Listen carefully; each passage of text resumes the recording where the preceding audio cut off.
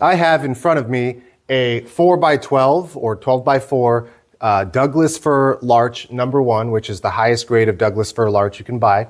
It is a 12-foot long board. So my question for you is this. If I were to make a simple bridge out of this board and I wanted to walk across it, how would I orient this board to make it strongest? In other words, would I have it sitting like this and then walk across the top? Or should I have it laying the other way on its side so that the 12 inches is the long side and the 4 inches is the height? So let's call this option 1. This is option 2. And then option 3 would be their equal strength. So again, my question is, how would you orient this board to walk across it if you wanted the strongest possible board? Would you orient it like option 1, like option 2, or does it make no difference? Are they going to be equally strong as a bridge?